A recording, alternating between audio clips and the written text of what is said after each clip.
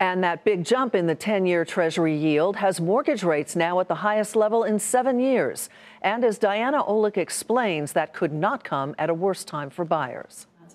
If you didn't lock in a mortgage rate last week, you're out of luck. Rates just took the biggest jump since November of 2016, the day after the presidential election, when bond yields surged. In just the past 2 days, the average rate on the 30-year fixed is up 14 basis points to now 4.94%, according to Mortgage News Daily. That's the average for borrowers with solid down payments and credit scores, so you're looking at 5% and above for the not-so-pristine borrowers. Rates are now a full percentage point higher than they were this time last year, the highest in more than 7 years. This comes in conjunction with still very hot home prices. The gains are shrinking slightly as sales slow, but prices are still rising faster than incomes, and in most major markets, home prices are already well above the last peak. So what does that mean for home buyers? About $180 more on a monthly payment for the median-priced house.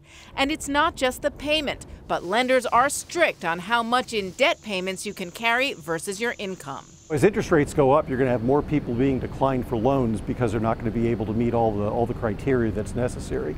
It's a bad combination of interest rates going up. At the same time, we're dealing with record high levels of home prices.